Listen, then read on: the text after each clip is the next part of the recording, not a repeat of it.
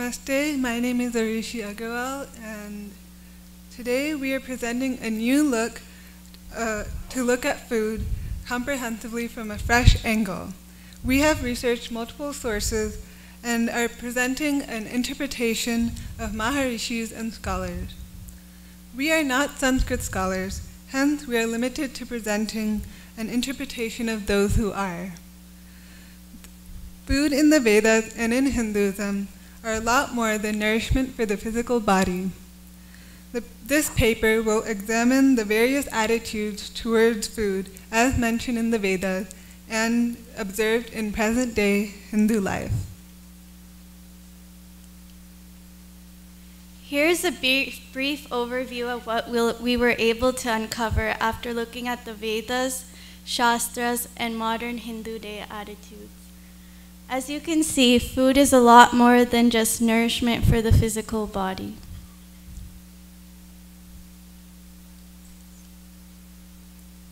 In Hinduism and in the Vedas, food is not treated as merely a physical substance necessary for the sustenance of the body, as it is in Western thought. Rather, the essence of food is the perceptible form of the Supreme Brahman.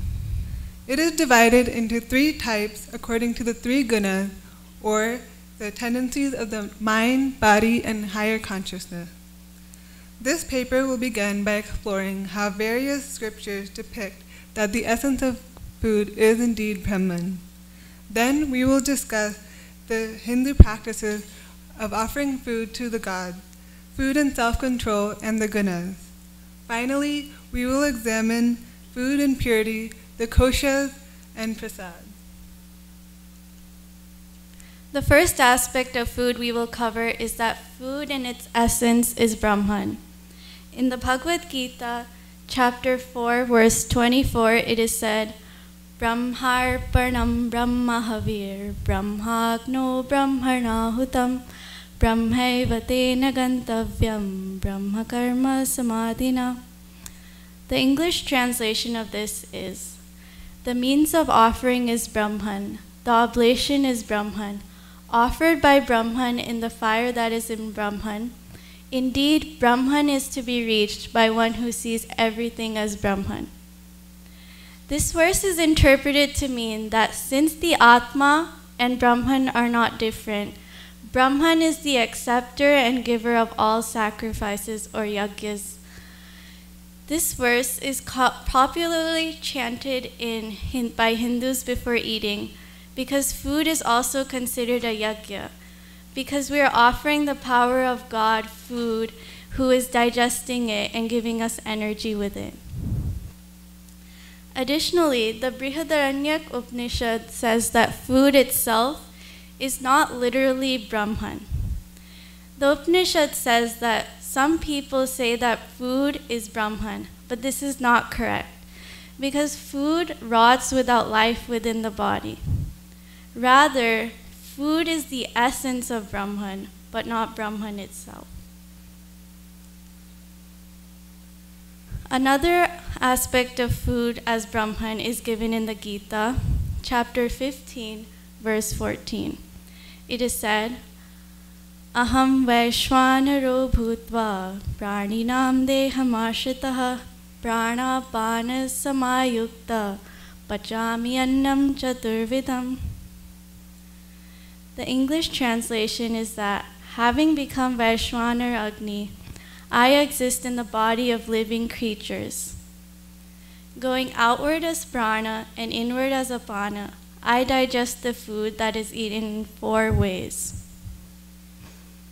This verse is interpreted to mean that since the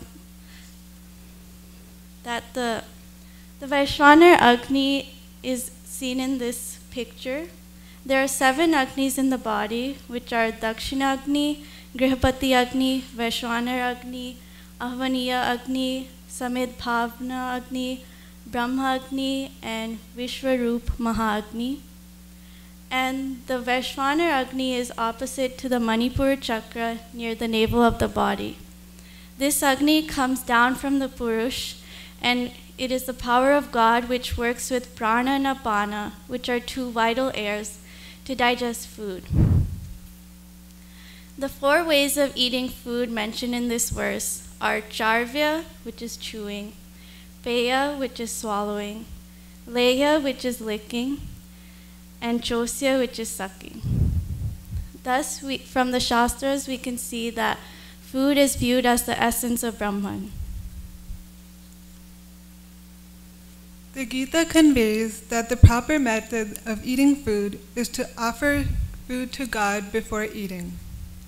Yagya shishta shinaha santo muchyante sarvakilbishahe bhunjate te kotvagham papa ye pachantyatma karanat.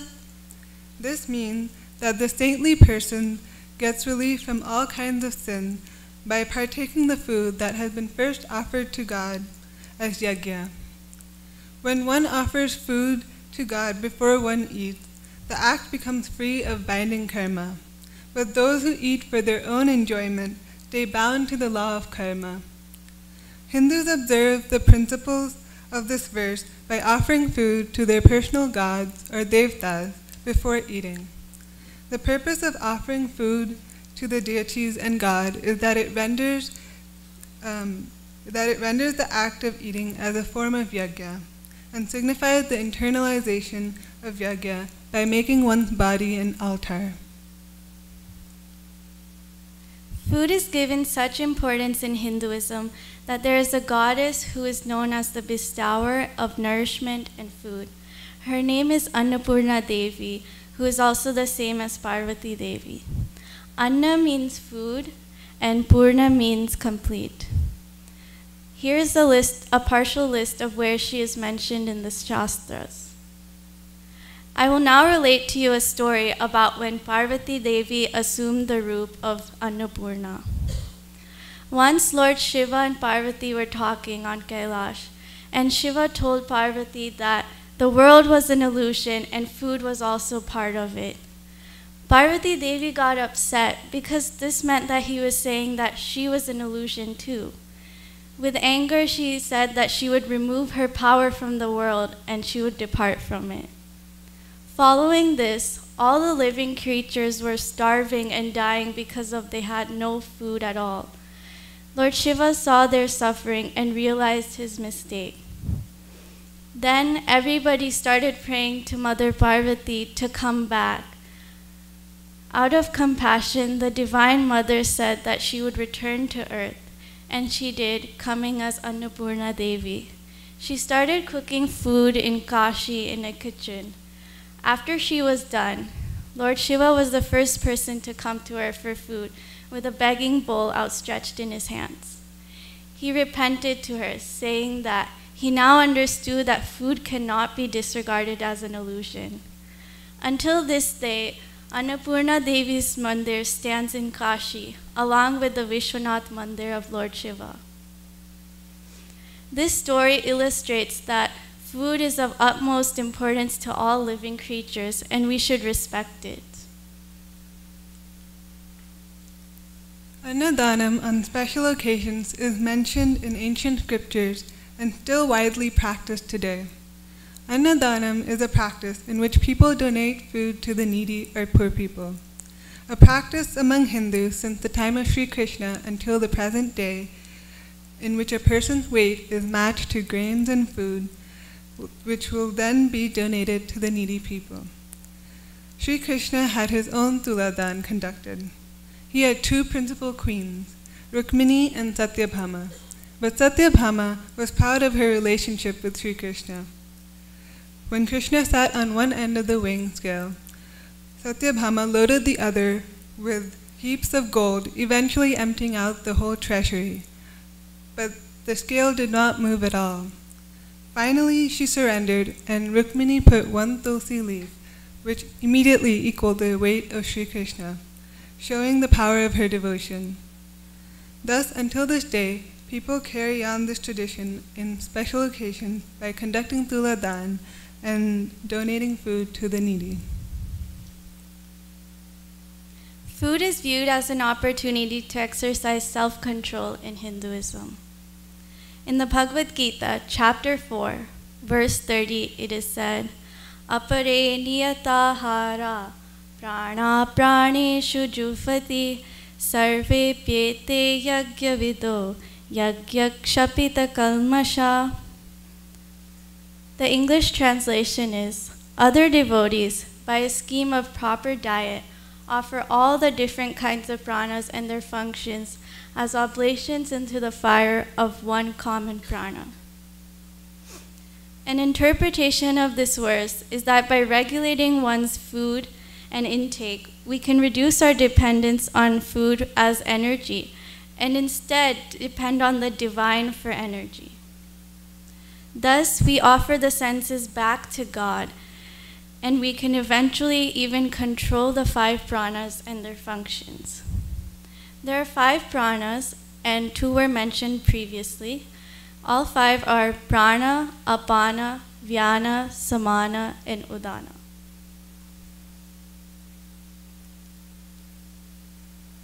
The gunas in food and the corresponding gunas in the person is a self-feedback loop of sorts. For example, a person with tamasic gunas will be attracted to tamasic food, and his tamasic gunas will get enhanced even further, and so on.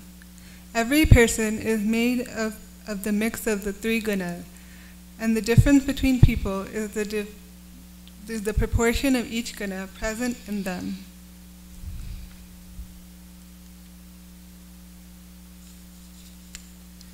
Those who are sattvic like sattvic foods like milk, fruit, grains, and vegetables. The Bhagavad Gita teaches that only juicy, soothing, wholesome, and agreeable foods should be taken for one's physical and spiritual well-being. Excessively bitter, sour, too salty, too hot, pungent, dry, and burning foods should be avoided, as should stale, tasteless, rotten, and impure food. The following verse of the Gita describes food liked by a sattvic person. Ayu sattva balarogya sukha priti vivardanaha rasya snigdha stira hridya ahara sattvika priyaha. This means that the foods that promote life and longevity, vitality, virtue, intelligence, strength, and vigor, health, happiness, and satisfaction are juicy, soft, firm, and pleasant to the stomach, and naturally agreeable. These foods are dear to the good and spiritual person. The sattvic diet was originally devised as a practice of yoga and development of the higher consciousness.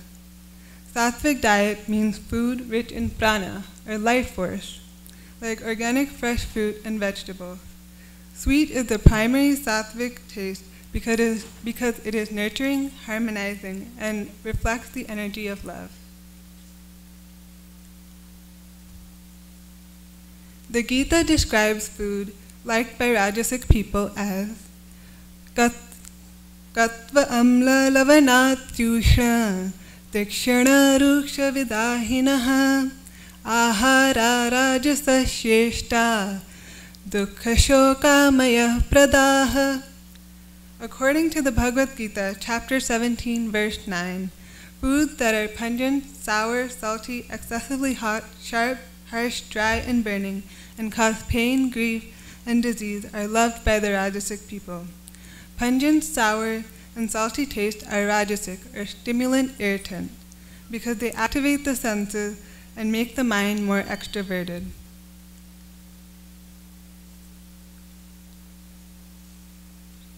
Finally, the tamasic people like these kinds of food.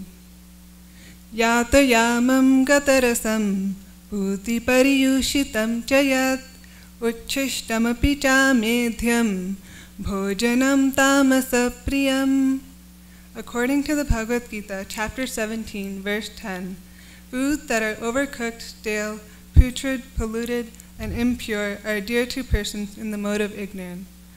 Examples of this are old food that have lost their flavor, or are putrid like meat, fish, fowl, eggs, wine, or alcohol. Bitter and astringent tastes are tamasic in the long term because their effect is to deplete the vital fluids. Rajasic and tamasic foods disturb or dull the mind and produce unrest and disease. Canned and artificial foods tend to be tamasic as well. Other factors that affect the quality of food involve ethics.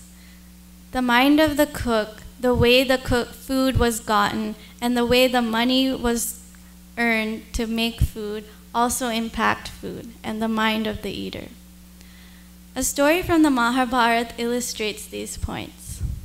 After the battle of the Mahabharata, Yudhishthir and the Pandavas, along with Draupadi, went to visit Bhishma, who was lying on a bed of arrows waiting for his departure.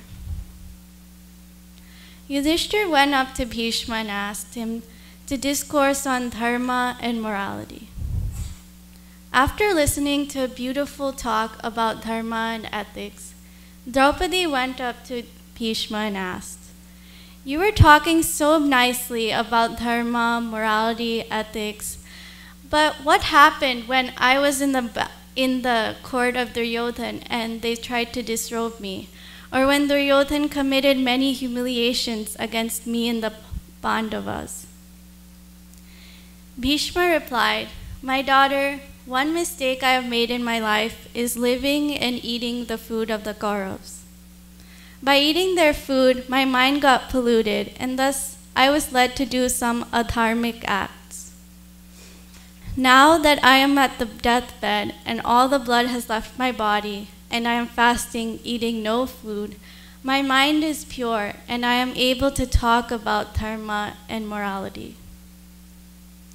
This story illustrates how food can impact even the minds of great people like Bhishma. This is also a reason why many Hindus chant the name of God or sing bhajans while cooking food, and also before eating, to remove all negative influences on food. The Vedas advise people to do 6 sacrifices to purify food. The first is ahuta, which is offering food with Vedic mantras. Second is huta, which is offering a burnt oblation to the devtas. Third is prahuta, which is offering food by scattering grains on the ground. Fourth is bali, which is offering food to the bhuts or ghosts. Fifth is brahmyahuta, offering food to brahmins or house guests. And finally, 6th is prasita, offering food to the ancestors. These sacrifices ensure that we can resolve our karmic debts related to the food.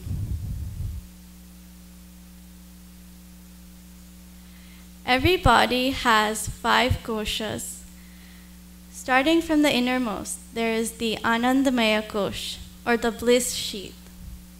Next is the Jnanamaya kosh, or the intellect sheath. Next is the Manomaya kosh, the mind sheath. Fourth, we have the Pranamaya kosh, or the vital air sheath. And finally is the Annamaya kosh, or the food sheath. It is made up of food that we eat. When we identify with the Annamaya kosh, we say, "I am hungry, I am tall, I am short." Basically, it's identifying with the body and having body consciousness. Ideally, we should begin with the Annamaya kosh and transcend all the koshas until the Anandamaya kosh to realize the Atma which is within and beyond all koshas. Usually prasad is received after visiting temples or doing puja, and is another important aspect of food in Hinduism. The food that is offered to God is called prasad. Such prasad not only gives nourishment to the body, but also to our mind. The food offered to the deities becomes prasad and is believed to bestow religious merit on the consumer, purifying their body, mind, and spirit. Temple cooks are usually Brahmins and follow strict standards of personal cleanliness to maintain the purity of prasad. Eating prasad that has been on a temple altar is especially sacred and is handed out to worshippers before leaving the temple. Prasad is also served as in the form of a full meal, especially on festival days. Many Hindus have an altar at home and offer their food before eating and receive it as prasad. As we saw, food in Hinduism is a lot more than just nourishment for the physical body, which is what Western thought mainly views it as. Food has profound consequences for the spiritual, moral, and physical aspects of a human. Spiritually, food is considered as the essence of Brahman. Food is divided into 3 categories according to its effect on the mind, which corresponds to the 3 gunas. Annadanam, or charity of food, is a physical duty prescribed to Hindus. The multifaceted view on food is taken by Hinduism stems from Vedic literature, and that in some cases is more than 7 millennia old. And other aspects are a matter of further research and discussion. We realize we are attempting a comprehensive look at some of the facets of food in Hinduism and the Vedas. Hence, we might have missed some angle. We'd be happy to hear from experts like yourself to see what we have missed and then add to our research, which we hope will be ongoing. Thank you. Thank you.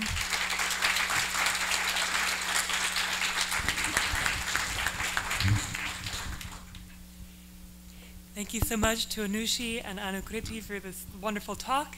Does anyone have questions? I have a small point to make. You told about Bhismadev's story, and he told a sloka to Yudhishthir Maharaj before leaving this world. Mahaprasade Govinde Nama Brahmani Vaishnave Salpa Punya Vitam Rajan Viswasa Naiva Jayate. He says, those who have less piety, they cannot have faith on Mahaprasad. This is very, very significant. So you talked about 3 like sattvic, rajasic and tamasic food. But there is a food which is beyond these 3 modes, and that is Mahaprasad. And that's why the 3 modes, to transcend the 3 modes, one has to take care of what he eats, not only physically, but what he takes through mind also. So we have to think about food for the soul, not only food for the body. What is the food for the soul? And that food is known as Krishna Katha. And Parikshit Maharaj was listening, and that is the food for soul. It is elaborately described in our scriptures. So food has different levels of understanding, and especially present time in Western world, the vegan movement is very, very prominent. And some of the people have confusion about vegetarianism and all those stuff. But in our philosophy, there is not like vegetarianism or non-vegetarianism. Actually, in Bhagavatam there is a sloka, Jiva Jivasya Jivanam. Every living entity to survive has to kill so many living entities. Even rice has life. That's why they say that we are neither vegetarian nor non-vegetarian. Milk is coming from the blood of cow actually. We are Mahaprasadamtarian, that means which transcends the reactionary plane of Sattva, Raja and Tama. So there are many, many elaborate explanations about these things and how it influences individuals' consciousness. If you can include that, it will be very nice. Thank you. Thank you.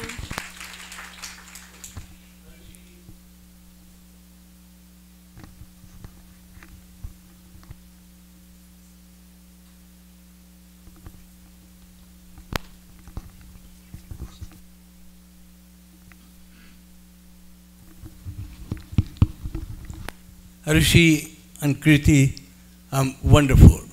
And Sanjana, the same thing. I simply want you to know that you were most articulate, your recitation was wonderful, and what you did today made me proud of you. And the reason for that simply is that all those critics who keep telling us that our young people have got nothing to do with our own culture, that they are alienated, that they have got no desire in order to understand what Vedas did or what our ancestry is and what our heritage is, you have convincingly challenged them. And that is why I want to thank you. And Sanjana, I want to thank you also. You are articulate, you presented it beautifully, it was superb, and I want to thank you and congratulate you. And I think you are the models for our own young people who ought to be doing what you are doing in colleges, in universities, in high schools. You can not simply show your identity and raise that flag, but you can tell them that we are part of that great civilization that has done all this. And I think I want to again thank you. Thank you. Thank you.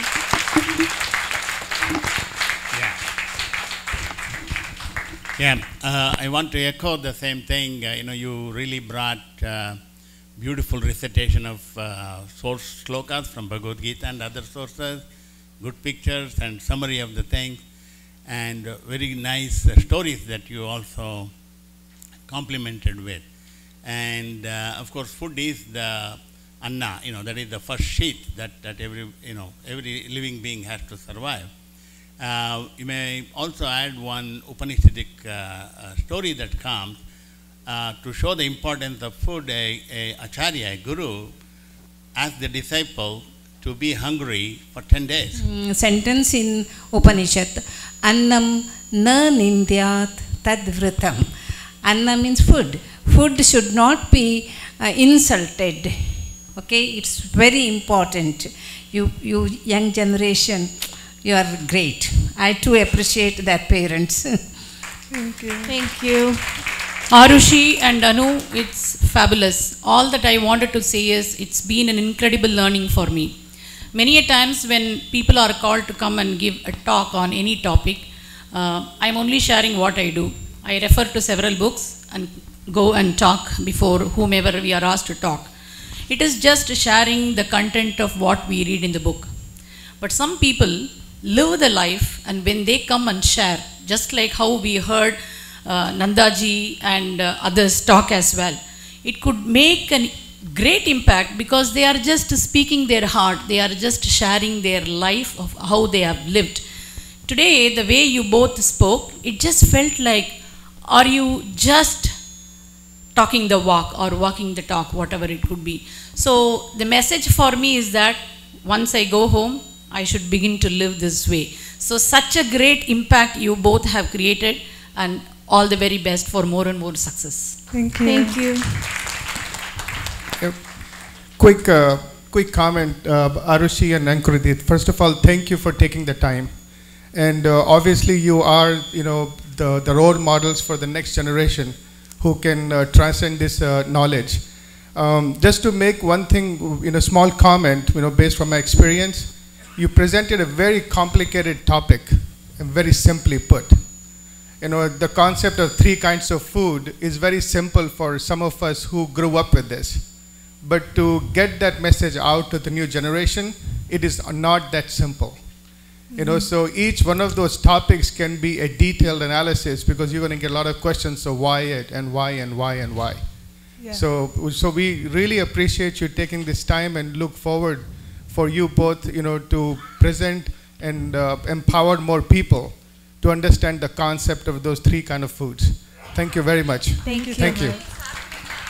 Ladies, I hope everyone noticed that over here was the goddess Saraswati Devi, and as you stood there, you made us feel that the Saraswati civilization is alive and well.